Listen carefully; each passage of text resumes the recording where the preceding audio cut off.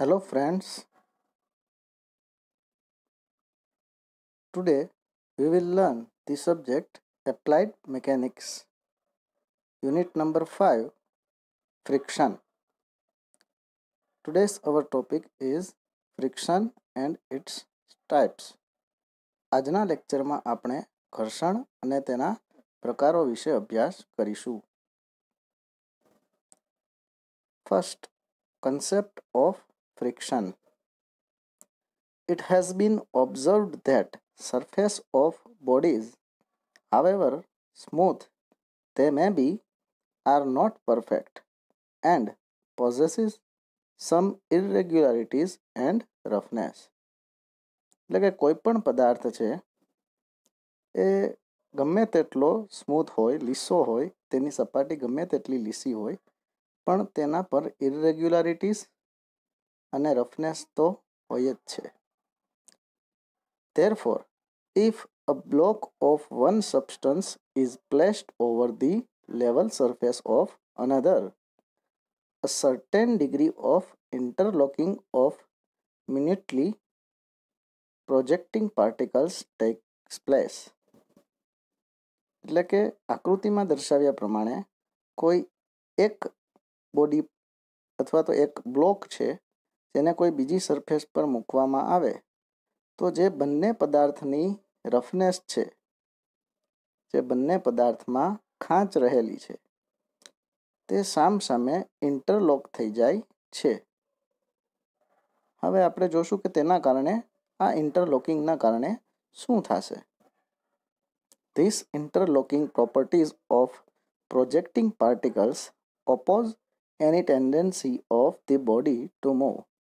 એટલે તમે જોઈ શકો છો આકૃતિમાં દર્શાવ્યા પ્રમાણે જે ઉપરના બ્લોક પર પી જેટલું ફોર્સ છે એ એપ્લાય કરવામાં આવે છે, લગાડવામાં આવે છે, પરંતુ ઇન્ટરલોકિંગના કારણે જે બ્લોકની મોશન છે એ ઓપોઝ કરશે.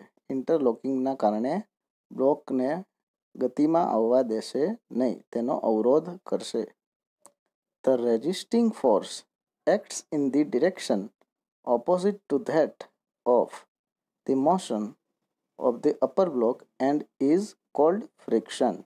આ જે વિરુદ્ધ દિશામાં બ્લોકની ગતિને અવરોધતું જે અવરોધક બળ લાગશે તેને આપણે ફ્રિક્શન તરીકે ઓળખીશું.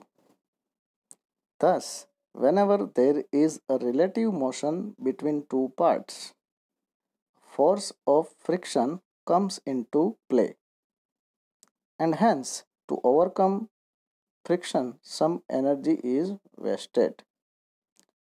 એટલે કે જ્યારે બે સપાટીઓ અથવા તો બે પદાર્થ વચ્ચે સાપેક્ષ ગતિ થશે, સંપર્કમાં રહીને સાપેક્ષ ગતિ થશે, ત્યારે ઘર્ષણ બળ છે એ અસ્તિત્વમાં આવશે અને આ ઘર્ષણ બળને સમતોલવા માટે થોડી એનર્જી છે એ વેસ્ટ જશે.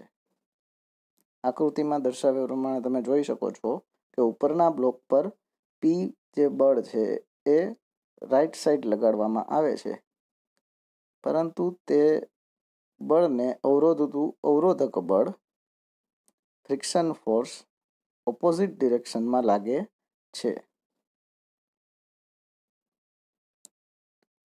Definition of friction.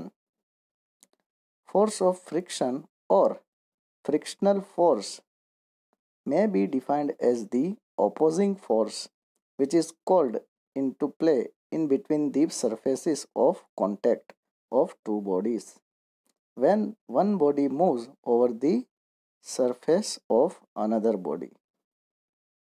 એટલે કે કોઈ પણ બે સંપર્ક સપાટીઓ વચ્ચે જ્યારે સાપેક્ષ ગતિ થાય, કોઈ પણ બે સંપર્ક સપાટીઓ વચ્ચે જ્યારે સાપેક્ષ ગતિ થાય ત્યારે પદાર્થની ગતિને અવરોધતું એક અવરોધક બળ, ત્યારે પદાર્થની ગતિને અવરોધતું એક અવરોધક બળ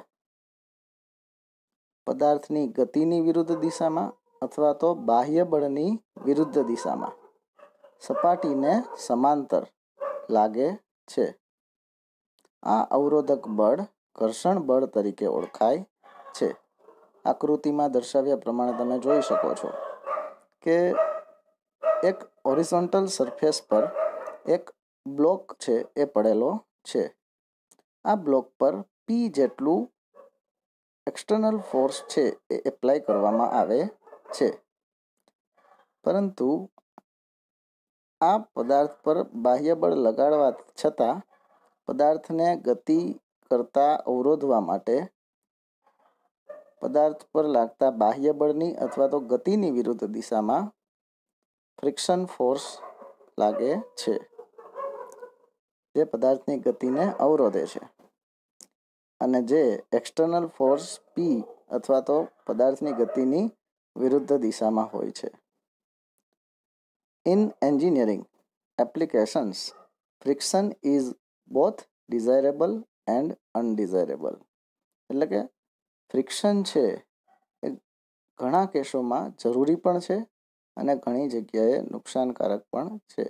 એટલે કે તેના એડવાન્ટેજીસ પણ છે અને ડિસએડવાન્ટેજીસ પણ છે. આકૃતિમાં દર્શાવ્યા પ્રમાણે તમે જોઈ શકો છો કે કોઈ પદાર્થ જો કોઈ સમક્ષિતિજ સપાટી પર પડેલો હોય અને જો તેના પર બાહ્ય બળ પી લગાડવામાં આવતું હોય તો આ સિવાય તેના પર બીજા કયા કયા બળો છે એ લાગે. એટલે કે જો તેના પર બાહ્ય બળ પી લગાડવામાં આવે તો એક બીજું ફોર્સ ફ્રિક્શન ફોર્સ અસ્તિત્વમાં તો આવે જ.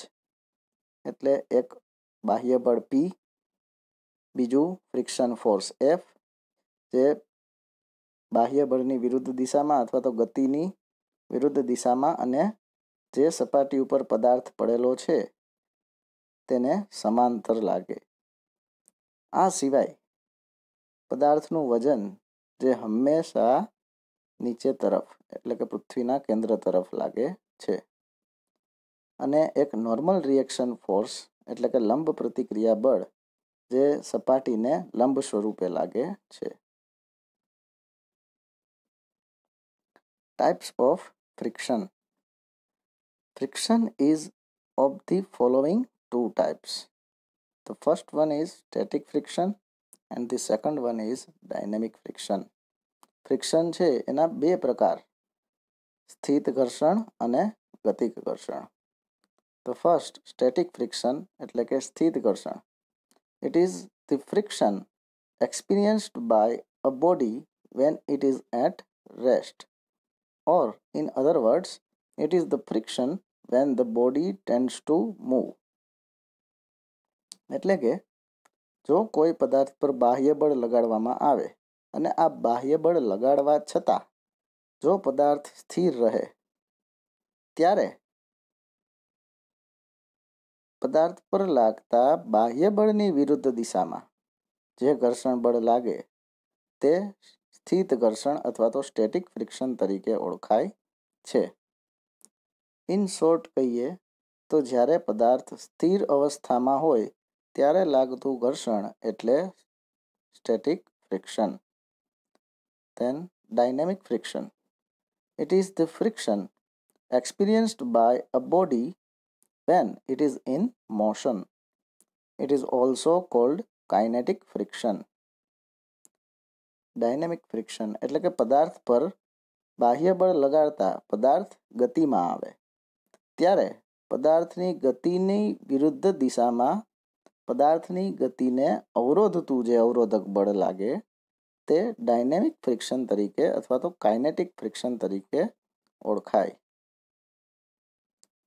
The dynamic friction is of the following two types. એટલે કે ડાયનેમિક ફ્રિક્શન ગતિક ઘર્ષણ જે છે એના ફરીથી બે પ્રકાર પાડી શકાય.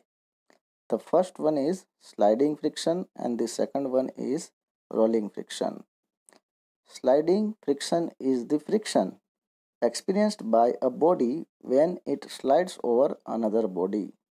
એટલે કે જ્યારે કોઈ એક પદાર્થ કોઈ એક સપાટી પર સરકીને ગતિ કરે, સ્લાઇડ થઈને ગતિ કરે તો તે ફ્રિક્શન સ્લાઇડિંગ ફ્રિક્શન ત્યારે લાગતું ફ્રિક્શન સ્લાઇડિંગ ફ્રિક્શન તરીકે ઓળખાય.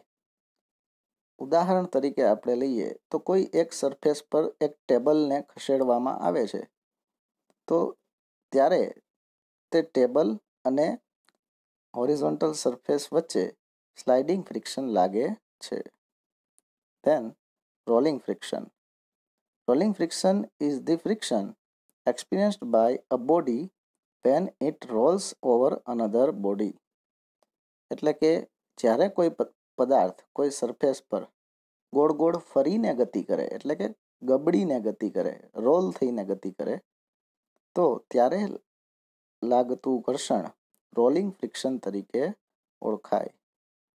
એક્ઝામ્પલ, ઉદાહરણ તરીકે આપણે લઈએ તો કોઈ એક સિલિન્ડર છે, એને કોઈ સરફેસ પર ગોળ ગોળ ફેરવીને ગતિ કરાવવામાં આવે તો ત્યારે એ સિલિન્ડરની સરફેસ અને હોરિઝોન્ટલ સરફેસ કે જેના પર તે રોલ થાય છે તે બંને વચ્ચે જે ઘર્ષણ લાગે એ રોલિંગ ફ્રિક્શન તરીકે ઓળખાય છે.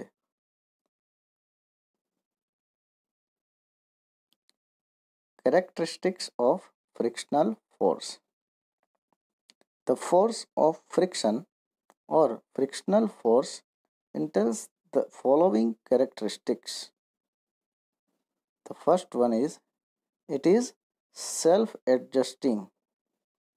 Friction force છે એ self-adjusting force છે. As tractive force P increases, the frictional force F also increases. એટલે કે જેમ જેમ બાહ્ય બળ P છે એ વધે તેમ ઘર્ષણ બળ Fમાં પણ વધારો થાય છે. આથી આપણે કહી શકીએ કે ઘર્ષણ બળ છે એ સેલ્ફ એડજસ્ટિંગ છે. Second, it always acts in a direction opposite to the motion.